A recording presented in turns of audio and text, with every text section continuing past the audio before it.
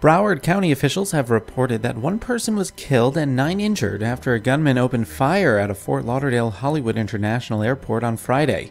Local law enforcement reports that a gunman is in custody. The incident allegedly occurred at a baggage claim inside Terminal 2. Former White House Press Secretary Ari Fleischer was at the airport at the time of the incident. Fleischer tweeted at the time of the shooting that everyone is running.